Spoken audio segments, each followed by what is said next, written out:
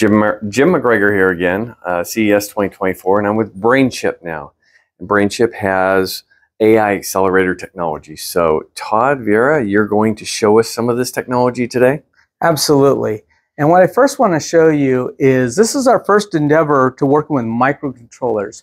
Microchip that is a low power microcontroller, and we're using the SAM V7 development kit, and we're actually integrating our module with our AKD 1500 chip. That's a GlobalFoundries 22 reference design. And right here, I have audio keyword spotting. Now this is a fairly simple demo. And if you look at the screen, what I'm going to do is I'm going to do some keywords, and it'll repeat those keywords as I say the command. Up, down, left, 7, on, wow, Sheila, Marvin. I like that one. 9.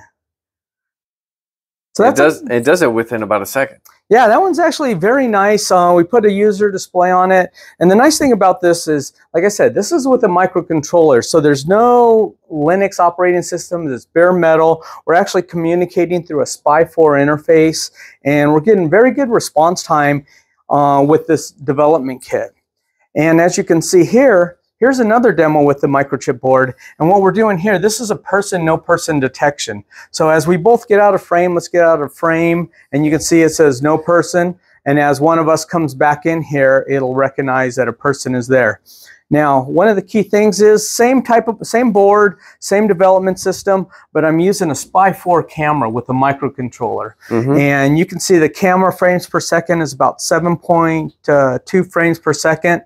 And like I said, this is a low-res SPI-4 camera, but you can see the inferencing on the AKD 1500 is about 15 times better performance going through a controller. The limiting factor is this board. So this is really good because this is how customers are going to be doing it at the very low end next to the sensor. You don't have a Linux operating system. Yeah. You don't have a big microcontroller that you're doing it. But I'll go to another version of one of our demos here. And this one is with our partner onsemi. So this is a time of flight sensor. And as you can see, it's actually given me a depth map over here. So I'm looking at grayscale and a depth map. And right now it is configured to recognize a face, and I can actually edge learn. This is myself over here. I'm going to put my name in here. And then as I get in, it learns my name. So now it recognizes me. The other thing about this depth sensor camera, you can see these coordinates. It's looking at my nose and my shoulders and given XY coordinates and position within 1 to 2 meters, 1 to 3 meters. And this is, can be used for like an in-cabin sensor demo or application where I want to deploy an airbag. I need to know where the position of the head is, where the position of the shoulders are, and I can actually do some calculations based on how close or far away. So as I move closer to the sensor, you see how the depth is getting closer because my hands are red coming away. So this allows me to do one-shot learning. I can give some configurations to it. And we're actually working on other types of demonstrations with this that'll show, like if you left something in the back seat or a computer or a child, a dog, whatever. And you can actually do that with this type of... Now, is that just measuring depth or distance, or is it also measuring infrared? So it is an infrared sensor. Okay. And it's basically testing the reflection back of how long that takes. So as I said, this is 2 demos in. One is a facial recognition part. Come in here, and I just edge learned here. And if you come in here, try and get in here a little bit closer. So I'm gonna right there. So hold on, and I'm gonna put Jim in. And I'm going to learn your name. And now it learned you on the fly on hardware. So it's actually doing the same application. And I come back in here, recognizes me. Both of them. Yep.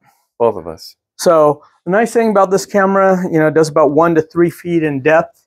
And one of the interesting things we found out about this, because it has infrared, I got to shut this down to show you our next demo that is in the Prophecy camera here. So Prophecy, if I get in here, I got to make sure this is set up right. Hope you don't mind us Oh, come on. Actually, this demo's shut down right now. I got to restart that one. But let's go down here. I got another couple demos down here that are really cool.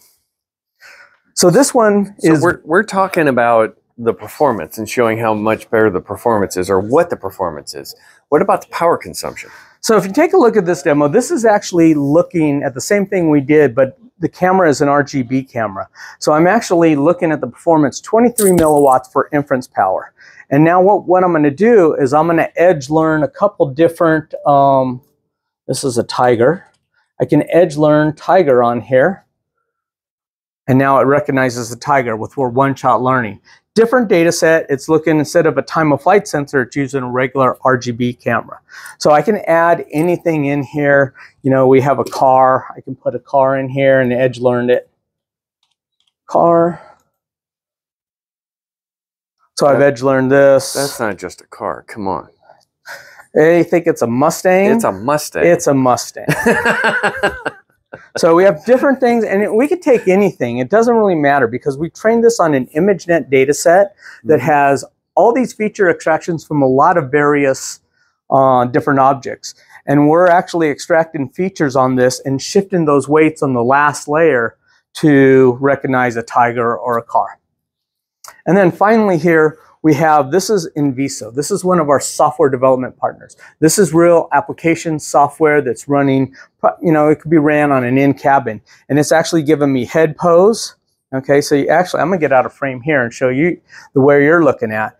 And it's actually doing emotion detection. So if you smile, you can look at happiness.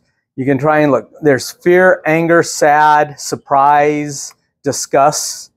Wow, it actually works. Yeah. So they're using our cards in here to inference on, but it's their application software. I can't get sad to go on there. I'm trying. I guess yeah, the hard ones are fear, and anger, and disgust. Those are the three toughest ones to do. And we'll get people in here trying to make faces. Let me see if I can, you know, like surprise, anger. Okay, and now once again, we're doing this. A lot of these applications are just running with microcontrollers. So really the processing for all this is being done on the BrainChip solution. Yes, we have a card that's plugged in into these systems. Now these are Linux-based systems, whether it's an IBM, Intel-based host processor, the card is plugged into the slot here. This is an ARM-based processor plugged into that slot. That has a microchip processor, ARM-based M7, I believe. So we're agnostic to the CPU. And so in these applications, it's not a matter of necessarily the power consumption savings. It's the fact that without the BrainChip, you couldn't use it. Correct. So, but if I was going to plug this in, say, with maybe a low-end application processor or SoC, you know, that either doesn't have an NPU or does have an NPU, you know, we're still talking we're only talking about milliwatts of processing power, correct? That's part of it. Now think about when I make a model, okay, on most, if you're using a CPU or GPU, I have to write software. That software, applications code to do the inferencing. You have to manage the bus bandwidth of what's going into your system, do interrupts. With Akida, I'm basically making a model. That model, once I make it, it's not running on the host processor. So I make a model that does, you know, face detection or image classification or whatever. That's actually running on our MPU and is not using the CPU. So I'm using the CPU for applications, and I'm using the Akida for those coordinates on like the time of flight sensor, or I'm using it to identify the head pose or the happiness operations. I'm using a neural network for that. And correct me if I'm wrong, but this is the Akida 2?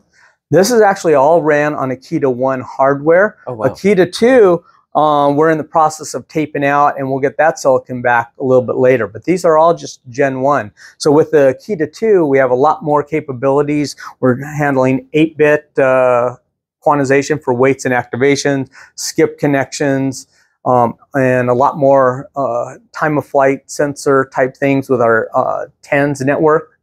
temporal event-based neural networks, and we also support vision transformers on Akita too. And this is what we'd call a traditional AI workload.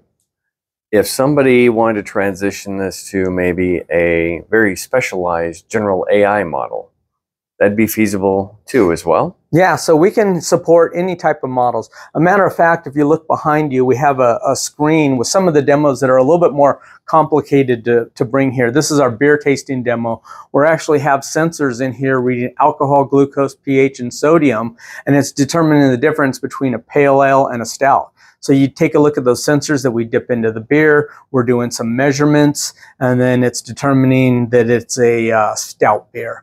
So there's a lot of different use cases that we can do. It's pretty much endless. And whether it's a liquid or a gas, you know, it doesn't really matter to us. We're a network accelerator that'll, once you develop that network, it'll do computation on whatever it is you're looking for. Okay. Todd, thank you for your time. Although I have to tell you, you just took the fun out of drinking beer, so or tasting beer. Well, it's funny because our team in Australia did wine.